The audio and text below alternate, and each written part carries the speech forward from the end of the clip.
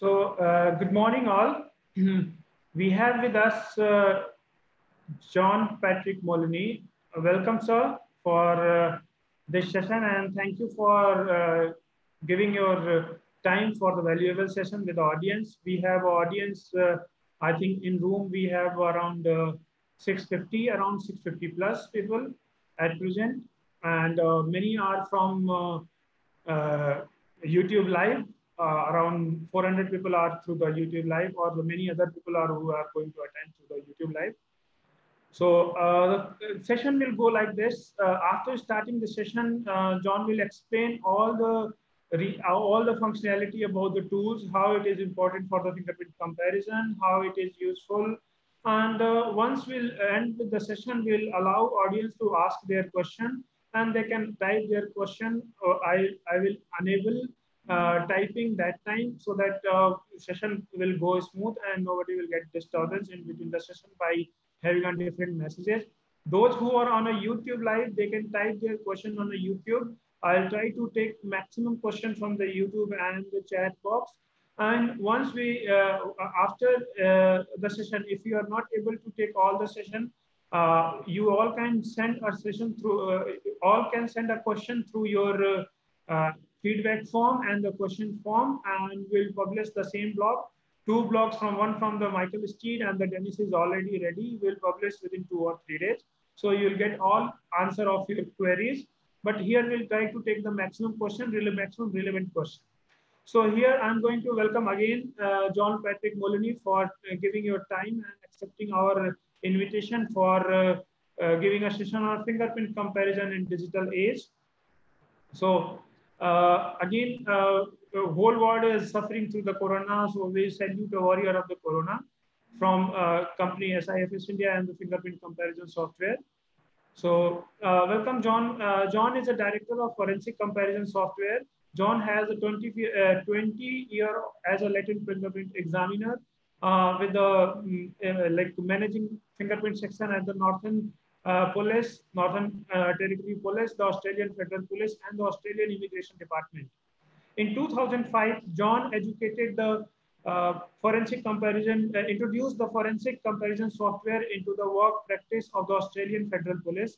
This software was later to go on a radically change the work practice of the fingerprint technology and for the technician in the Australia. In 2012, John founded a company named Fingerprint Comparison Software with his son Matthew, who is a software engineer with Microsoft today. This software is being used by close to the 50 agencies worldwide, including all Australian Police and the Border Agency, UK Scotland Yard, Swiss National Police, over 20 agencies in the USA, including the US Army. And our company, SIFS India, comes with a collaboration with the John to introduce this software into the Indian police, to the Indian fingerprint bureaus, to the Indian universities. So we are going to introduce this software in India. Company about the John the company of the John name is the forensic comparison software company. Provides software for the latent fingerprint technician for image enhancement, analysis, comparison, and charting.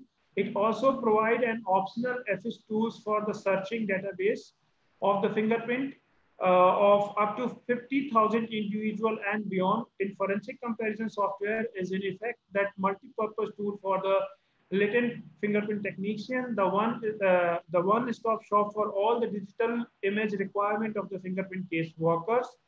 And here, 2 software versions we have as a product in the John company. One is a forensic comparison software that is a standard version 5.6, provides the fingerprint technician with all the tools required to conduct a fingerprint analysis, comparison, and enhancement using the digital images.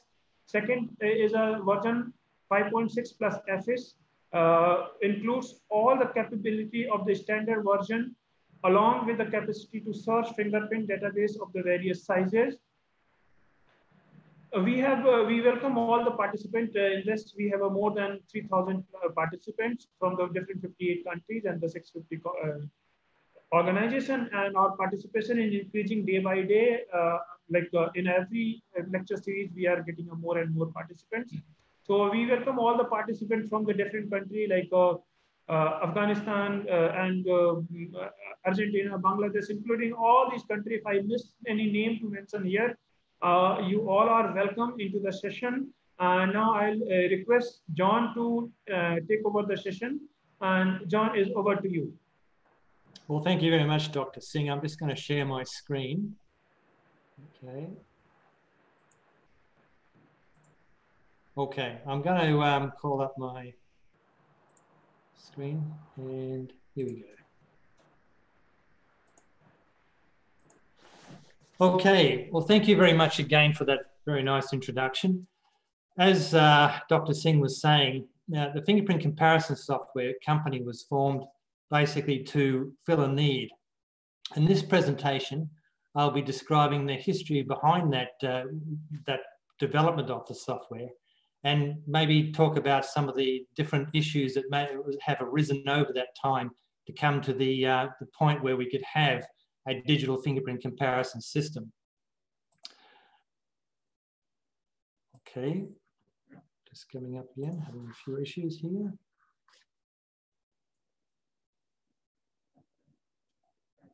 Okay, I've just got a black screen there.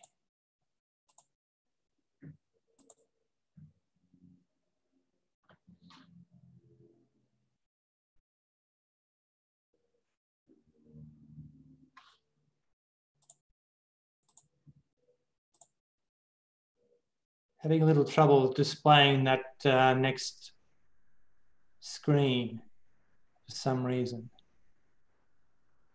You can stop the screen share and again start the screen share. Okay, I'll try again.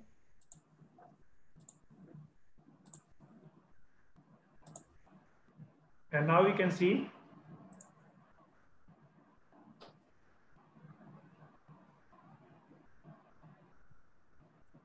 Yeah, it is visible now.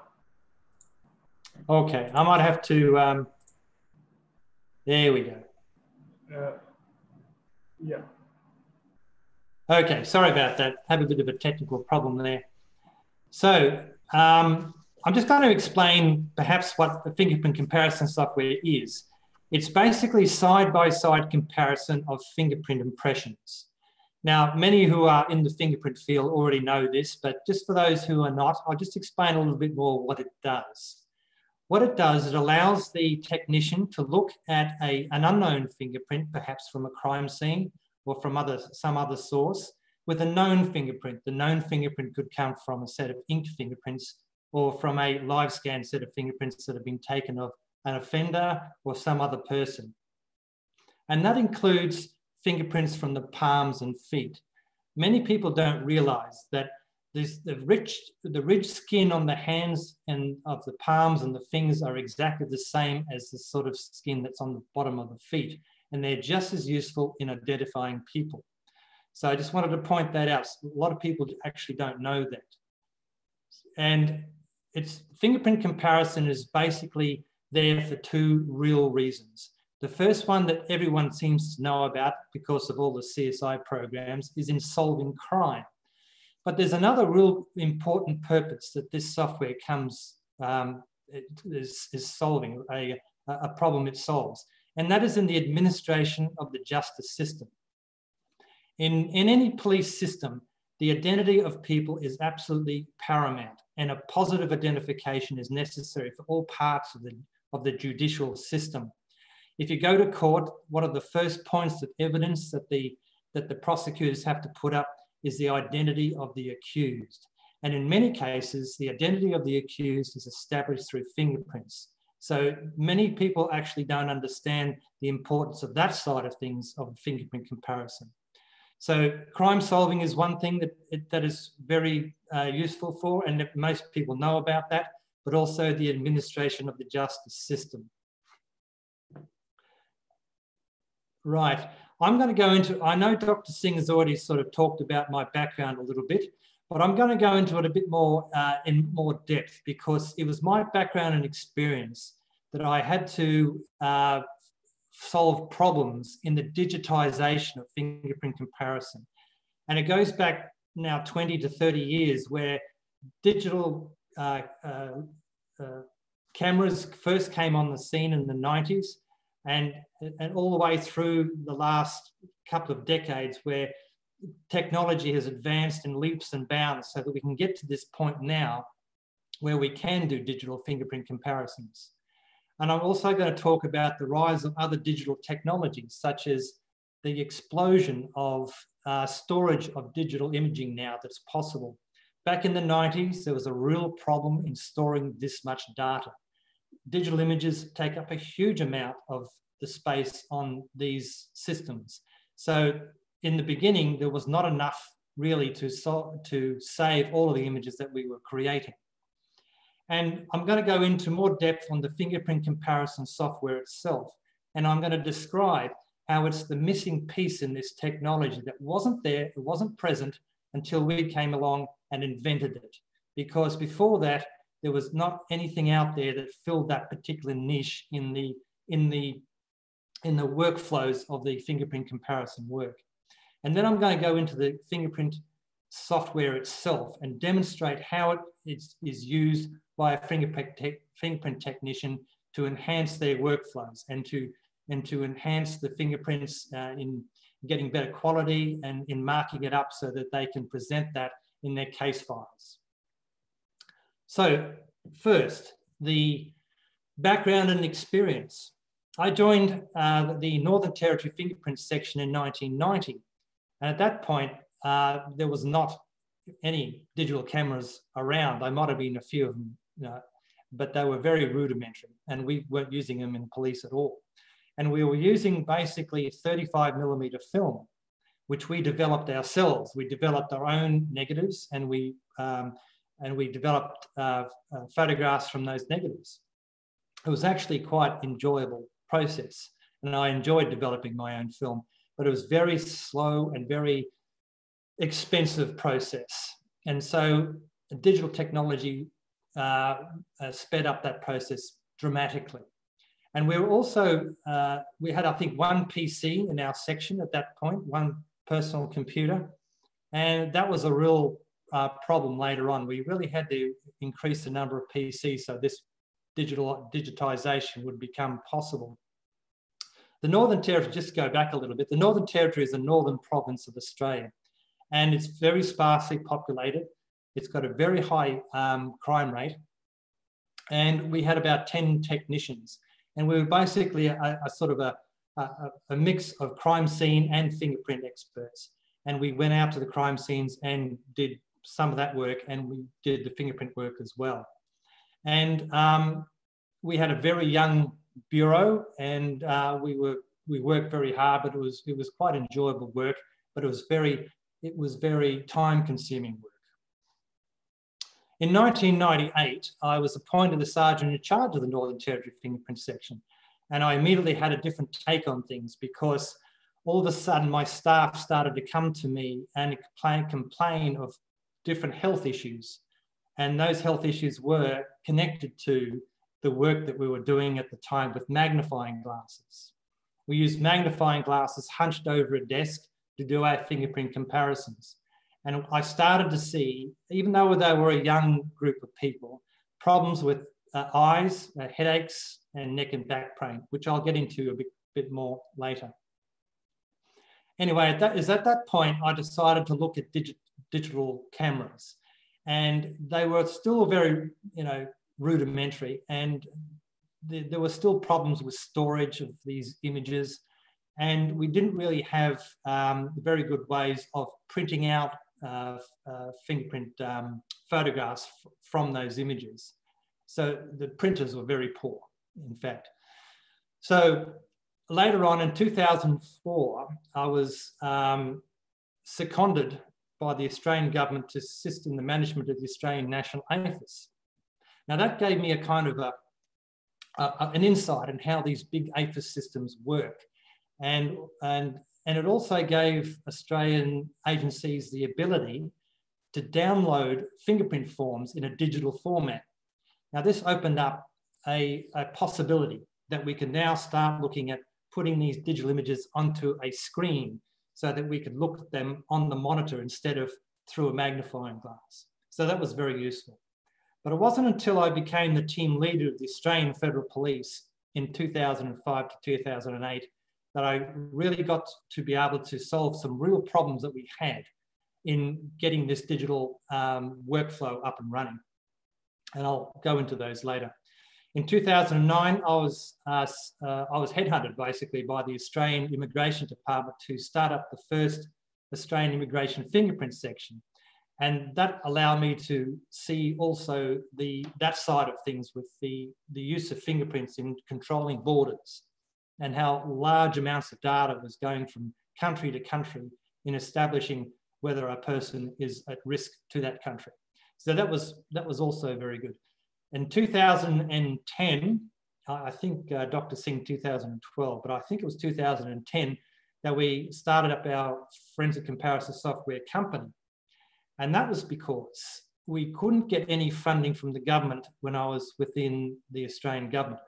So we had to go on our own way to get the funding to process or to further the development of the software. All right, I'm just going to go back into a little bit more detail about my time with the Northern Territory Police Force. You can see a photograph of me there. That was my younger days when my hair wasn't grey and I was a bit fitter. I've put on a few pounds since then.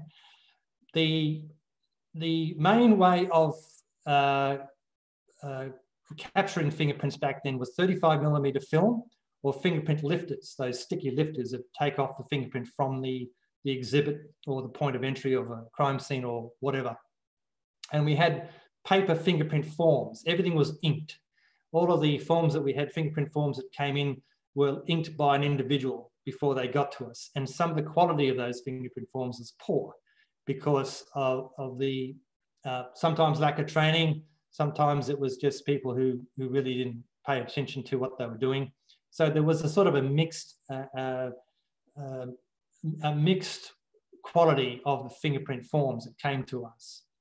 And of course, we did everything with a magnifying glass. Everything was magnifying glasses. And just to say, my right eye was the one I used for magnifying glasses, is now my bad eye.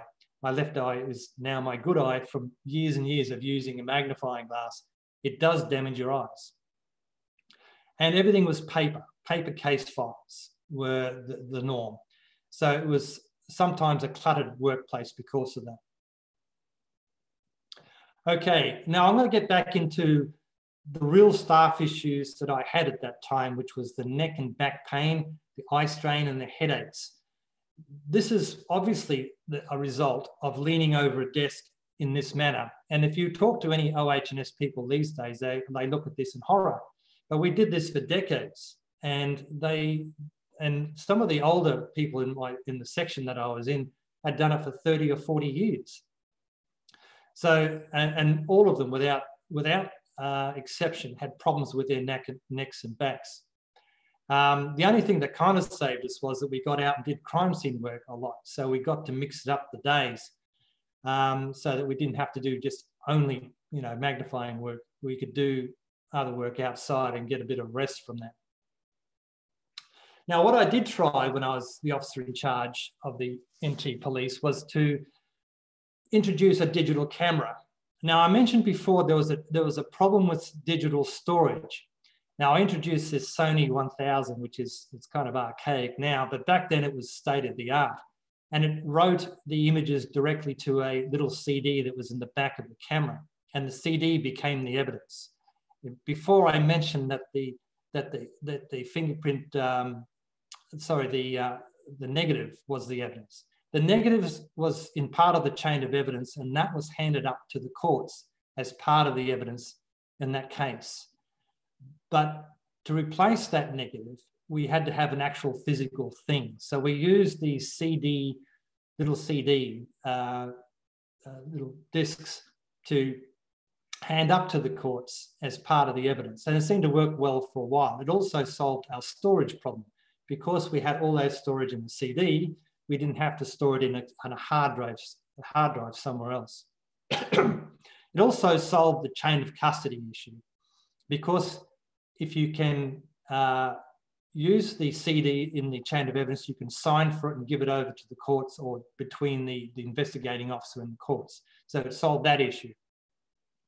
The challenge I also had is I had limited number of PCs, but over the time of my 1998 to 2004, I did manage to get everybody in my section in their own PC, and I even got them to get their own dual monitors, which is a help in doing these digital comparisons.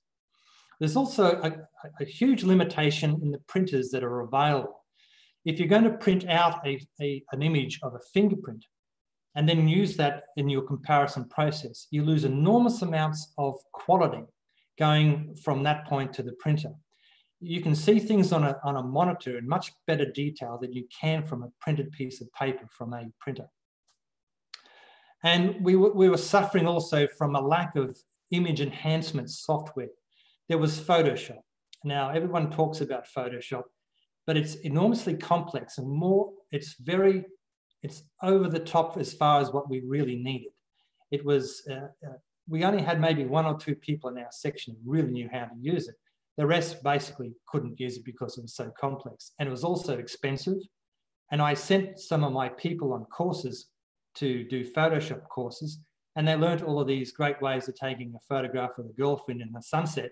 But I didn't need that. I just needed this one part where they actually did the enhancements of fingerprint forms, which was a tiny, tiny part of the course. So it was a bit of a waste. So that was a problem I had to overcome. So when I joined the Australian Federal Police in 2005, I still had my team. My team was a bit bigger. It had 23 people in it, and it was spread out all over Australia and other cities. But I was still having to deal with problems to do with the poor posture of my staff people because they still had this issue of leaning over a desk. The printers were better, but they still weren't as good as what you could see on the monitor. Technology was marching ahead. There was improvements, but it still wasn't quite there to a point where you could completely go digital. We still had paper-based workflows and cluttered workspaces. You can see one of my team members here is he's actually he's involved in a homicide there, and he's got several suspects, several offenders, and he's got lots and lots of latent fingerprints from the crime scene all over his desk. It's very unorganized, it's very cluttered, it's not ideal. So I was looking for a solution.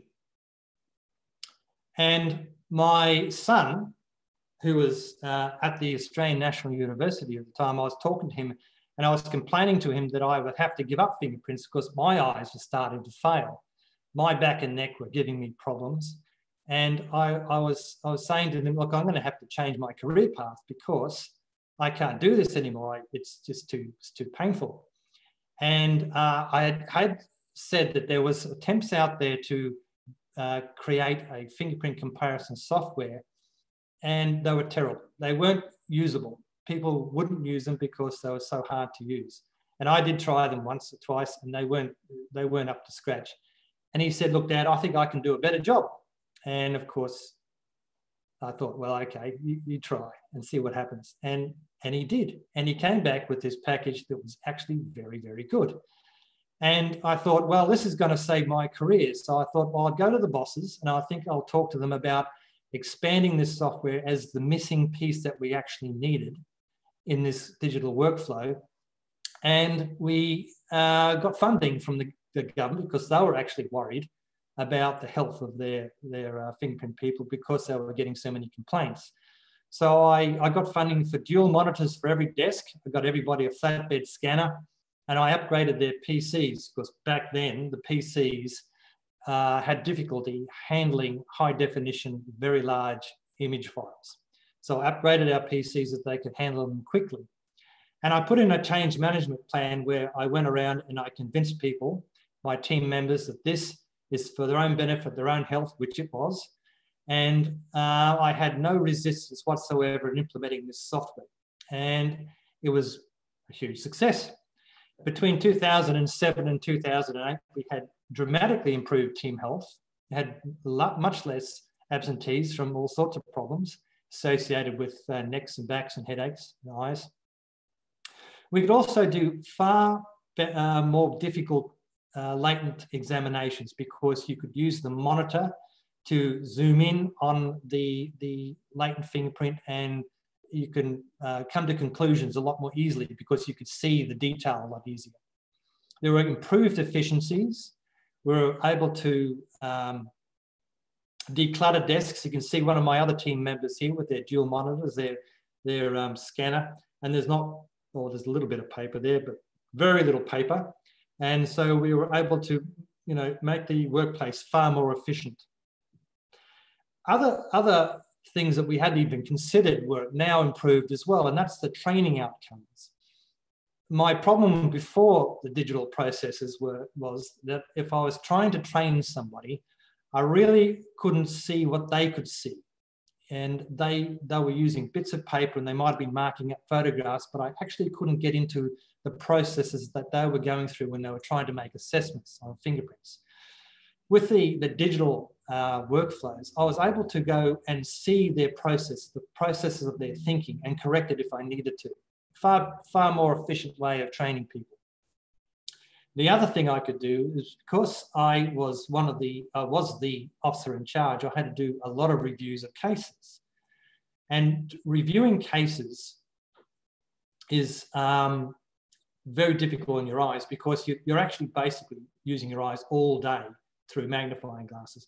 But now I could use these digital workflows to more quickly work through the case files, and I could see more clearly what the processes people were following when they were making identifications, and I could use that to improve my supervision of my staff. Okay, now I've worked through that pretty quickly, but I'll just say here, reiterating what Dr. Singh was saying earlier, that when I brought in this software, in the beginning, we gave it away to the Australian agencies for free. So we had to start a company to fund it, to develop it further, because it had so much potential, but we couldn't get government funding. So this was the only way we could progress the software. Today, after we've been able to sell the software for about 10 years, we have all the Australian agencies using it, including immigration, and you can see the list of other agencies that are using there. And we're up to now 60+ agencies worldwide. So we've spread mostly around the more advanced economies, but it's now, I think we're seeing countries like Vietnam and Thailand and other countries seeing the benefit of this software in other terms. And that's because we added a APHIS to the software. Now that was quite a big move for us. What it now means is that you can do most of your processing that you're required to do digitally on this one piece of software. You can actually do all of the enhancements, the comparisons, the analysis, plus the searching of all your suspects or your elimination prints for your offenders and people of interest in one package. So what I'm going to do now, I'm going to go and look at the software itself, and I'm going to show you how it all works. And those of you who are fingerprint technicians will be able to understand what this means, because it makes everything so much easier than with the manual magnifying glass workflows. So just give me a second here. I'm just going to change screens.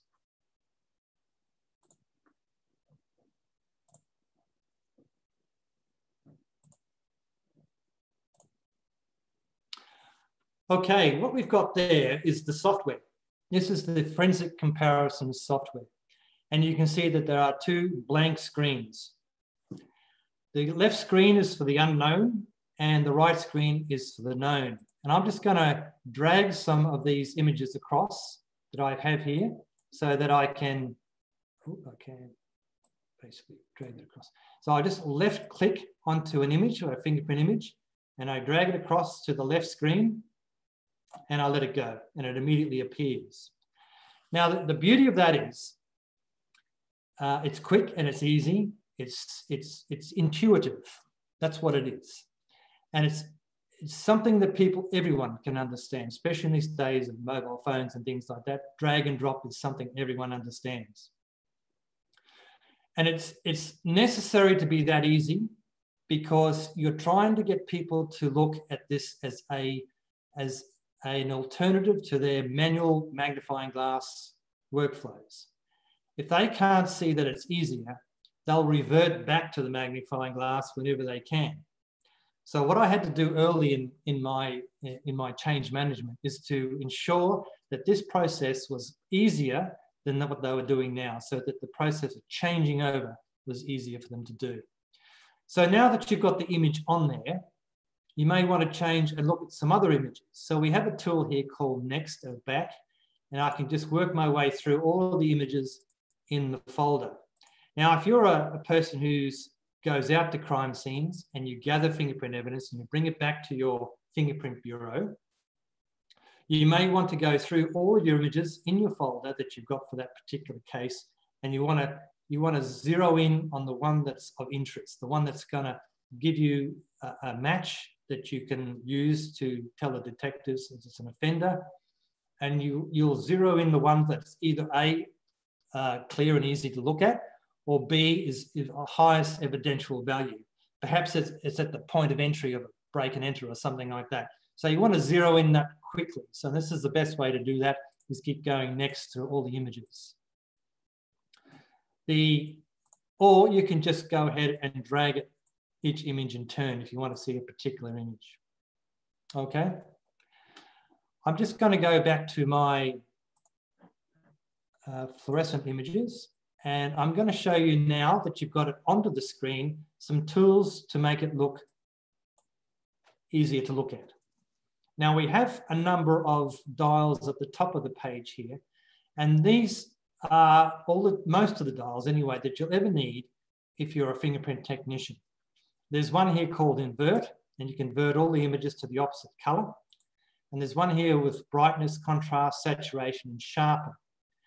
Now, saturation is particularly good for fluorescent prints or ninhydrin prints, and that it just takes out the color immediately. Just dial it down. And maybe you want to make the contrast a bit better. So the one to do is contrast up and brightness down, and just improves the image out of sight.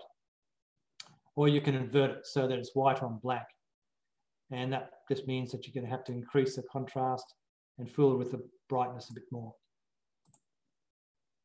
Okay, so it's very easy to use.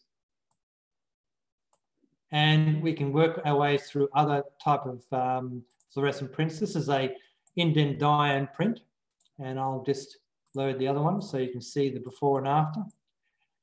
And I'll just explain here too, I forgot, I just jumped over a few things here, is the left click move. So you left click on the image and it moves as you move the mouse. And you can right click to rotate.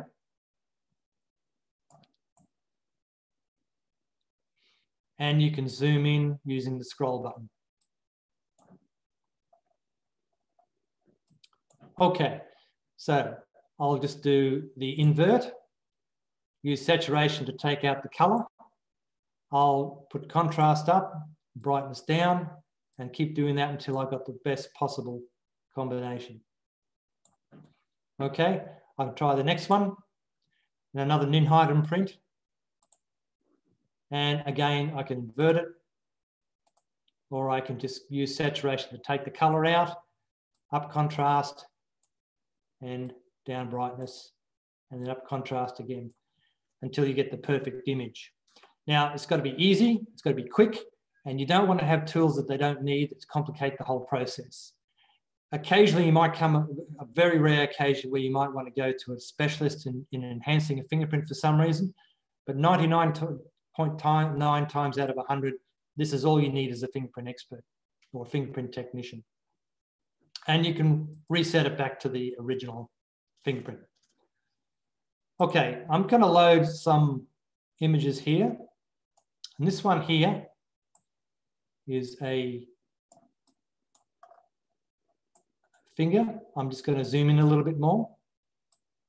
I'm going to improve it's already a very good print, so I don't have to do much to improve it. But if I zoom in all the way, depending on the definition of the image, you can zoom right into the pore level if you need to. Okay, now that you've got that, I might just select another fingerprint. I'll just go through and select a better one. All right, this one will do. Okay. Now I'm just going to improve the contrast on that. Brightness down, contrast up. And a bit of color now, I'll just take that color out. Okay, what I can do now that I've got an image on there, I might want to search it against my internal APHIS, my case APHIS. So what I'll do is I first have to tell the system how big this fingerprint is. So I go to Edit, then I go to Ruler, and then I set the image size. And then I go to APHIS, and then I search. Okay, a couple of hits have come up. So I just double click one of those, and I've got a fingerprint to compare it with. Okay, it's matched against this one particular finger. So what I can do now is I can go to another tool that matches both of these so that they're the same resolution. So if I zoom out like this, I hit match zoom, it zooms out that one. I move back, I hit match zoom, it moves back. The other thing here is quite a useful little tool. It's called the lock. If I lock this, then it'll zoom in together and zoom out together, and I can turn it at the same time. Okay, I'll just turn that lock off. Now that I've got to this point, I may want to start my actual comparison and analysis. And I can do that by just marking a feature. Now I'm just going to mark 2 features there, and I'm going to use that as my start. And I'm going to go over to the known and do the same. All right, and then I'm going to work my way around the fingerprint. And I'm just going to use the standard, I'm just going to match zoom that so it's the same.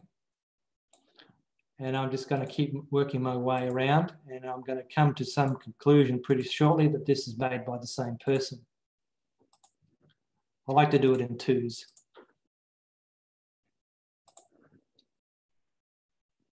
Okay, now I've got to that point, I may want to save my comparison, and I can do that by copying it. Just go to copy, and then I can bring up a Word document and then save it.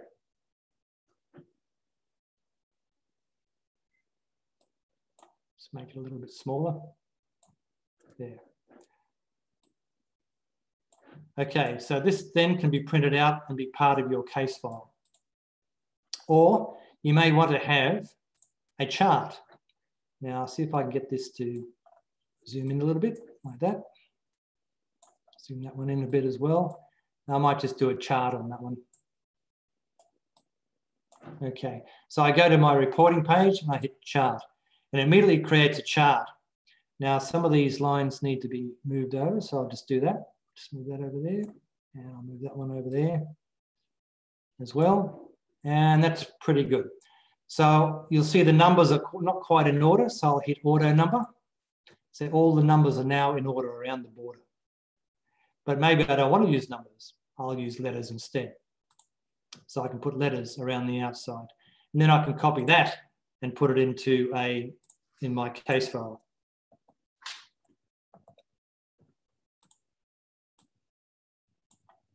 And use that as part of my case file. Or maybe I'll just want to print that out and send it up to the court as part of my evidence. Okay. Now, I'm just going to get rid of that, and I'm going to put in what could be a piece of palm, and I'm going to tell the system how big it is. I'm just going to change that to 15. So it's about 15 there. And I'm going to search that. And I can do a 360 search. So you don't really need to know the orientation of the finger. All you need to know is that it's a finger and you just hit 360 and it searches all the way around. So I'm searching. It's going to take a bit longer because it is a 360 search, and it's come up with a match. And the match is of the palm area, this area here of the palm. I'm just going to take that margin out. There we go. So you can do palm matching. So what about footprints? Now, footprints are notoriously difficult. And the reason is because you get this sort of thing. It's who knows where what that part of the footprint that is. It could be anywhere, probably the heel, but you don't know. So it's just basically lines, and you can basically make out a few ridge endings here and there, but that's it. Now, what you can do is you can search that, and it's come up with a match on the foot. And it's basically this area of the foot here. And you can see that's the full footprint there. So if you want to zoom in on the footprint, you can probably find where that is, but that's going to take a fair bit of work.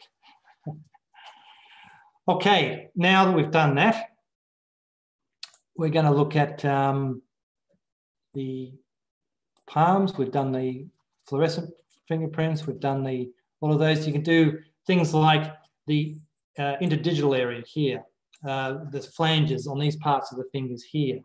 Generally, they don't get picked up very much, except on, say, the flats of the 10 print. So you can still do identifications of that as well. But with live scan, these kind of images are far more likely to be matched against, because they are also part of the search system on the big aphyses now. Is you can match against the flats of the fingerprint capture. Well, that's a lot of information. It was all at once. Perhaps I could go back to Dr. Singh for some questions, if there's any out there. Thank you, John, for explanation to us the functionality of this software. So now I request all the audience, all the participants, those who have the questions related to the working of the software and whatever the things, I allowed you can type your question. I will take a question and I'll ask to the John, and John will reply your question. So the question, the person who are on the YouTube live, they can also write a question into their YouTube chat. I'll take the question from their relevant question. Okay, the question was from many people that what is the name of software? So name of the software I already described. It is a fingerprint comparison software. That's correct. It's Forensic Comparison Software Company. The software itself is called Fingerprint Comparison Software. The question is from Nivedita. Does this software give a definite result, or does it narrow down to the possible prints? Well, like all APHIS searches, it will give you a candidate. It is up to the human operator to make the decision. That is universal. You can't put up a system to be examined in the court. It has to be a human expert to go and to confirm the identification and then defend it if they have to. All APHISes, all they do is give candidates. And generally a high scoring candidate is often the person, but you still need a human to confirm it. Yeah. The next question, how a pattern can be classified through this software in a footprint cases? I'm sorry, say that again? Can we classify the pattern of footprint? What is a pattern of footprints? When you say classification, you're talking about a Henry classification or something similar. And I don't know if there is one. Probably not. There isn't that many collections of footprints. Generally speaking, footprints only become useful if there is a suspect and that you can take that suspect's footprints and confirm it against a fingerprint from the crime scene. There are no databases of footprints that I know. Yeah. So next question is from the Kartika Rishi. Is this software able to distinguish between two different overlapping print on a surface? Ah, right. What you're talking about is some APHIS systems or some vendors have a way of taking two overlapping fingerprints and then separating and making them two separate images. Now, it doesn't do that. Those circumstances are extremely rare. And if you're a fingerprint expert, you can differentiate between fingerprints if if you've had a bit of experience and knowledge. And I've had overlapping fingerprints in the past, and really, you can still do the identification. You just got to be careful about, looking at the right minutia with the right image. So no, this doesn't do that. Yeah. Very rare that you would need to do it. Next question is from Vishal Mishra. Is this software is able to differentiate between a natural and the artificial fingerprint? No. That is something an expert could do in certain circumstances. It's basically, all fingerprint experts should be taught to look for telltale signs of a fingerprint that's been fabricated. And there are telltale signs, but I'm sure that someone out there is clever enough to make it so that it's almost indistinguishable. So no, the software doesn't do that, but an expert should be aware of it, fingerprint expert. Yeah. Next question is, in an arson case, when fingerprint is burned up to dermal, can we recreate through this software? No. That would be a technique that you would have to do in a laboratory. And some of the techniques out there for burned fingers basically is photography. Burned fingers are extremely fragile and they sort of crumble. So it would be mostly down to getting the right angle in the photographs.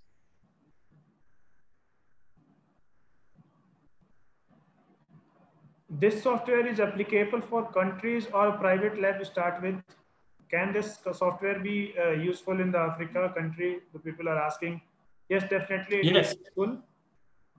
Well, it's ideal for those kind of countries because it's not, you don't have to have specialized hardware to use it. You can use it on a standard PC with standard operating systems. And operating systems going back 10 years will use it easily.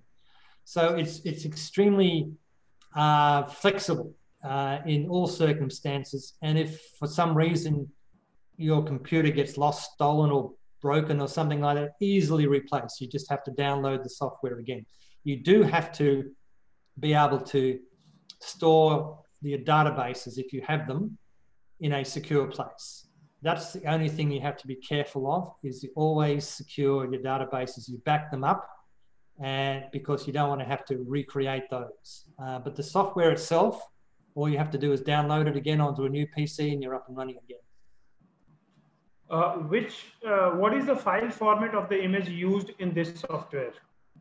Well, any image format that is out there can be viewed on this software. It'll go bitmap, JPEG, TIFF, RAW.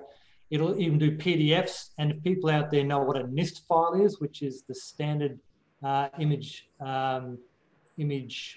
formats between APHISes. APHIS has used a NIST kind of format. It displays NIST forms as well. So any image format, it'll display it on this. Does this software helpful in the incipient ridges or the less developed ridges? Say that again, sorry? Is this software is helpful in the incipient ridges or the less developed ridges? Well, it would be far better for what third level detail. Third level details such as pores and gaps in things like this. If I move straight in and saw close up, so it's a bit blurred, that one. Might just get a different one. If you can zoom right in, you can see the pores and you can make assessments on the pores at a third level detail much easily on this kind of software than you could with a magnifying glass. In fact, I don't know how you could do it with a magnifying glass. It would be extremely difficult. So I think you would have to have blown up photographs to be able to do it. Yes, it's easy. All you have to do is scroll in and you'll see the third level detail easily. So I'm muting some participants, those who wants to ask some question, unmuting them. So Avichal Sinha, sir, you can ask your question. First of all, thank you so much, Mr. John and Dr. Ranjit for arranging the session. My question is, how critical is the evidentiary value of fingerprints in comparison to DNA, to catch hold of the suspect?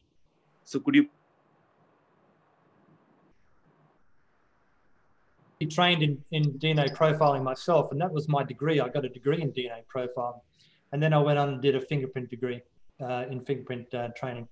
So they don't compete for the same space, really. When you're looking at fingerprint evidence as opposed to DNA fingerprints, sometimes fingerprint evidence is there and it's great. Sometimes DNA evidence is there and it's great. You can even get DNA evidence off fingerprints themselves. So it's a matter of wherever you get the evidence, you've got to use what you've got, if you know what I mean. Yep. They don't really compete for the same space. The beauty of fingerprints is that it's entirely individualistic. If you're looking at DNA profiling, it's not. It doesn't matter what they say. Identical twins have different fingerprints, but they have the same DNA profile. Now, there's a difference between DNA profiling and doing a complete DNA sequence. A DNA sequence may find a few differences between individual identical twins. But if you're talking about DNA profiling, you can have very closely related people with almost the same DNA profile, but their fingerprints will be entirely different. The other thing is DNA doesn't really compete with fingerprints in the justice system, identifying people who are of interest to the justice system, who are recidivists or not, and all that sort of thing. So it has a different purpose to DNA profiling. So one's not better than the other. They just work in different parts of the forensic field. Thank you. Yeah. Next, I'm just going to unmute Hemant Kumar Panda, sir. He's a senior fingerprint expert from Odisha. Sir, you can ask your question. Good afternoon, sir. Good afternoon. Sir, can we determine the age and sex of a person from the print? Well, there's been some work on that. We can't with our software, but there are people out there working on that. I know that, and it's basically you can get a feel for it, but you cannot prove it. And I know going to crime scenes, if I see some fine ridges, I can sort of say either that is a child, or it could be a woman.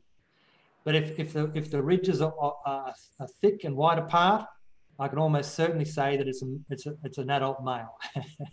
But that's all we can do. We can't prove it in court. It's basically a size thing. Yeah. So the many questions are from the participant. Different participants are just formulating the question into different format. How this smudge ridges or the partially visible ridges can be made visible through this software. Yeah, that was a good question, and that's almost a different presentation all by itself. Now, what we've done with this software, I don't know, can you still see my screen? Yes, I can see it. You want to go for another presentation? No, that's, if you can show people my screen still, I can show you that there are certain tools within the software that allows... The screen is visible, go ahead. Okay, good. At the top of the page here, there's a scanner symbol and there's a live video symbol. And we have very inexpensive cameras that you can get on Amazon, and you can use those to capture fingerprints from an exhibit or a fingerprint form and directly feed it into the software. It's very, very easy. And you can use scanners to do the same thing. The main tool that people use, though, is the digital camera. You can use your phone if it's a good camera on the phone. and you can take a photograph and then plug it into your PC and then drag it across into the software. And so there are a number of ways of getting the image onto the screen or into your PC. Yeah. Next question is can this software recognize the differences between the two fingerprints automatically, or we have to set the parameter in this software? Sorry, could you say that again? Is it about scaling? Is that what it is? Can this software recognize the differences between the two fingerprints automatically, and what are the parameters this software works? Oh, okay. Well, we do have a function on here, which is a one-to-one match. And we can do a one-to-one match and it'll give you a score about what the system says as far as how close they are to match. But the score itself, if you've got any score at all, most of the time, like I haven't seen a case where it hasn't happened, it's the same person. So it'll give you a score if you have the same scale and the same fingerprint on there. I can demonstrate if you wish. I'll just load a finger.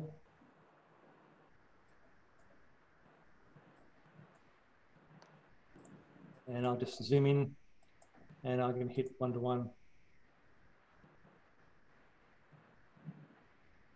I was thinking. Yes, oh, it's given the score of 0. Probably have to scale it. That's what I haven't done yet. I'll scale it.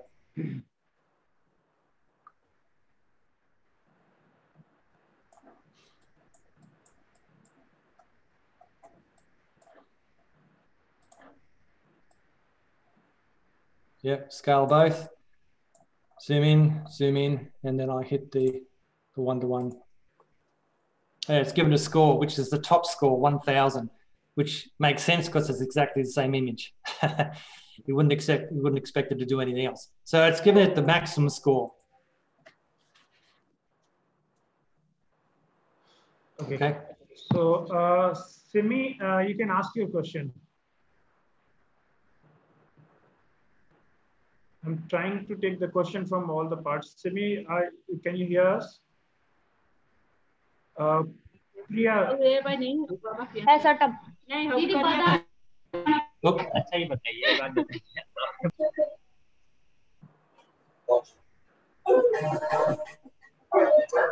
ask your question. Hello. Yes, Simi. Yes, sir. I want to ask that can the burnt person fingerprint can be taken? Burnt fingerprint. Well, yes, it can search one fingerprint or it can look at several fingerprints at once. It depends on. I don't understand the question. It doesn't take any fingerprints. What it does do, it allows you to capture fingerprints, and you can take a separate capture of every single fingerprint if you wish. Does that answer your question? Yes. Ruperi, you can ask your question.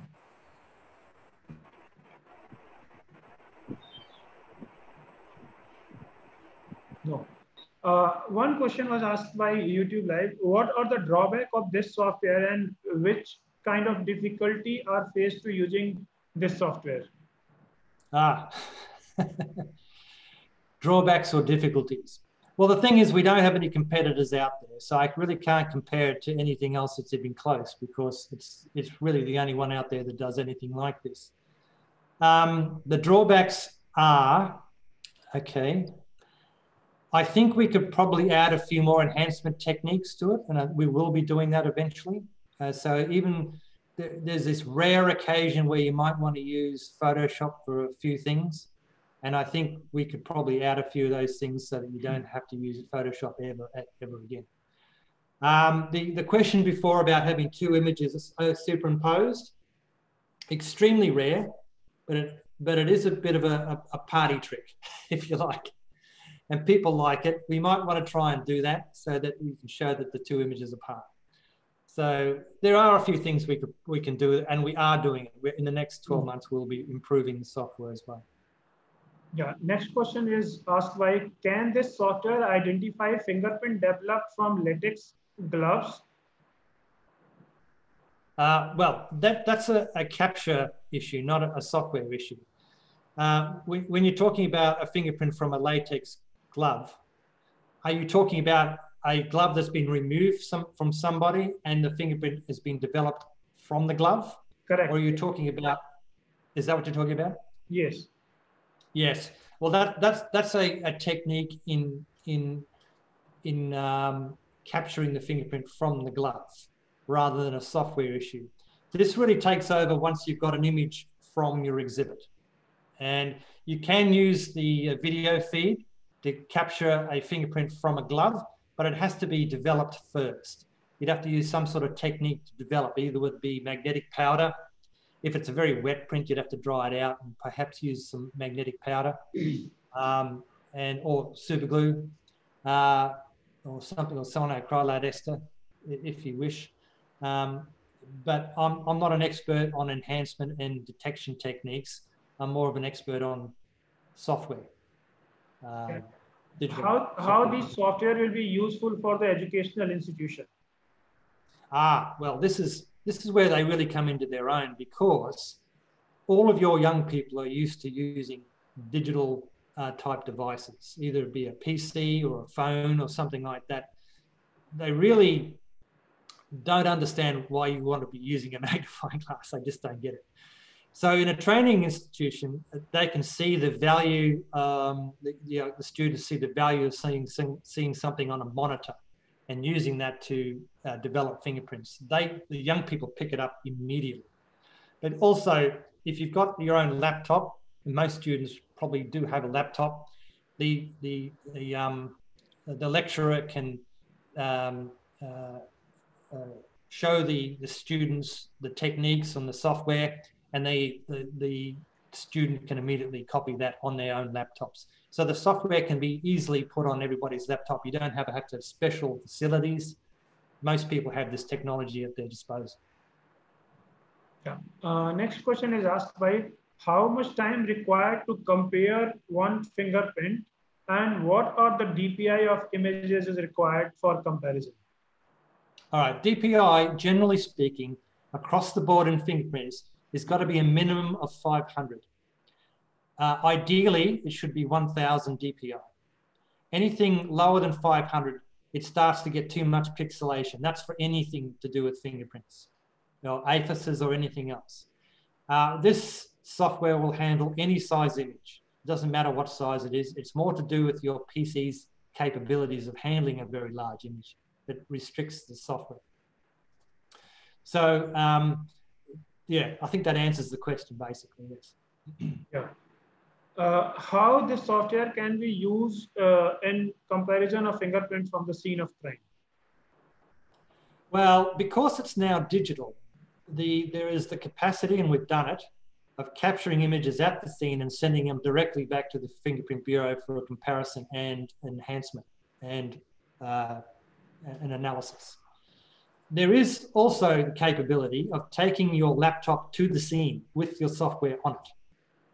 And this is particularly useful for things like major crime or disaster victim identification.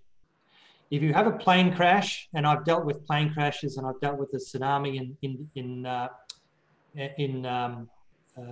Thailand, there is a real advantage in being able to just put a laptop under your arm and go into the scene and then setting up your identification section.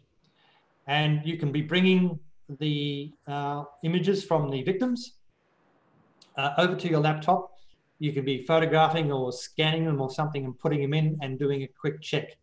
I mean, you'd have to have the victim's fingerprints, the fingerprint records and things like that already on the laptop, but you can immediately do an identification there and then, and you can start releasing bodies back to the relatives immediately. So there's a huge advantage there.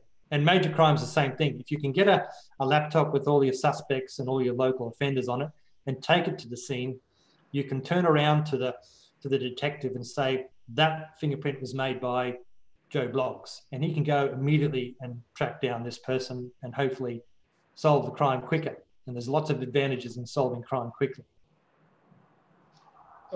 Through this software, can we differentiate between the post-mortem and ante-mortem fingerprint in cases of DVI? No. Fingerprints are fingerprint. But with ante-mortem data, it will be in the form of a fingerprint form normally. When I was dealing with the tsunami victims, we often got children with fingerprint taken from their bedrooms, you know, or from books or from finger painting. So you can tell almost immediately what's ante-mortem and what's post-mortem.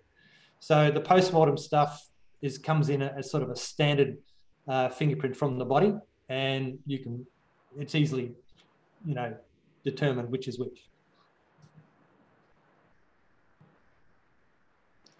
So still I can say the 300 plus questions and their comments in the chat box, because it's very difficult to take all the questions. So I will say all the participants will take your question. We'll try to collect all the questions from YouTube Live. And still, if you want to ask any question, you can ask your question through the YouTube Live.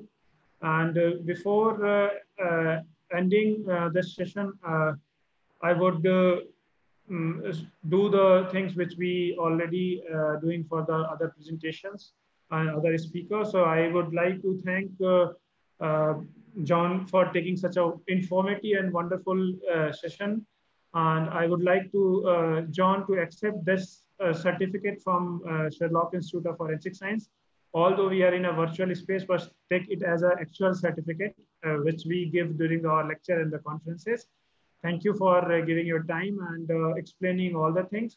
As we are coming into the collaboration, Sherlock Institute of Forensic Science and the Forensic Comparison Software, we are going to launch several courses in India for the training, for the police officer, for the university, and the hands-on training for the different bureaus and fingerprint experts. So you all are welcome in this different trainings, and John will come to the India. And I invited John along with the family to come India, and we are ready to host him to give the training to all our participants. And apart from this, any lecture or anything cannot be success because of the team supports.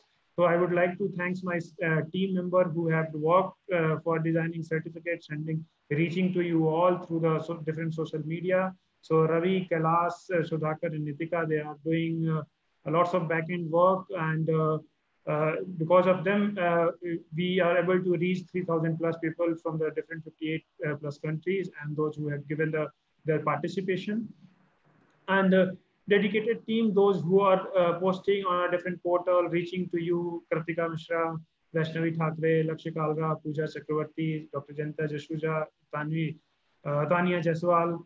And Tanya is reaching to the all portal, all people. And thank you, my dedicated team.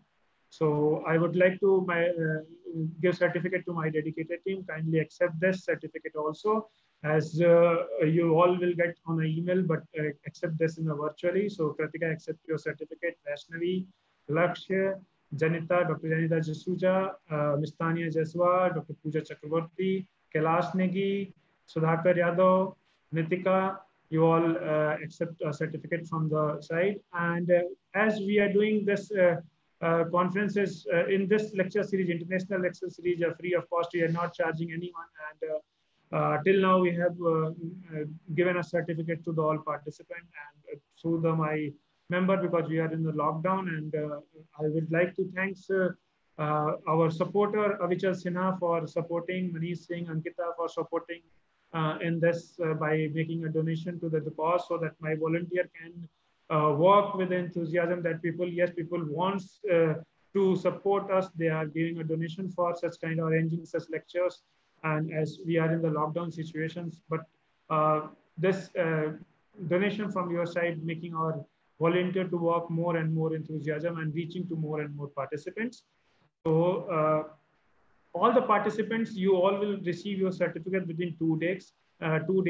So I will request everyone, either on a Zoom room or those who are watching live on the YouTube, you will get, even your friend gets certificate and you are not getting, please don't worry, you will get your certificate within 2 days. We are sending a certificate through the alphabetical order. That's why might be your friend get early and you get later. So with this, I would show the certificate of participation. You all will get the participation certificate like this. So your name will be there along with the certificate number.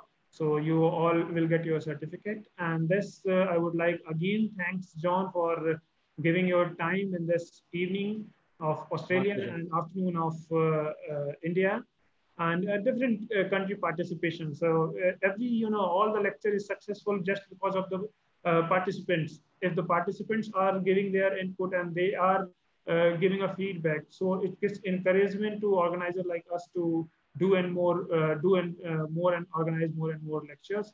So definitely, John, will welcome you to see you India very soon once the lockdown is over and the COVID situation is good in the world. So. Well, thank you very much. My pleasure. Yeah. So you all can, for future update, you all can follow our Facebook page, and you can like or subscribe our YouTube channel so that you can watch live. I'm just going to announce our next lecture, and next lecture, or again, it is the lecture series is for the Sunday only. So next lecture will be on the next Sunday, that is on the 24th, and it is going to be more excited because it is based on the Ted Bundy, a famous murder case. And the person who is the author of this Netflix series, you have seen the Netflix series based on the Ted Bundy and the Bundy murder history, a comprehensive by the Kevin Bullion. We are going to read the teaser also along with the registration link. So you all can join this lecture in our next Sunday. So thank you all. Thank you so much for attending. Thank you, John, for giving your time. Again. Thank you so much, John. Thank you. Bye. Bye, everyone.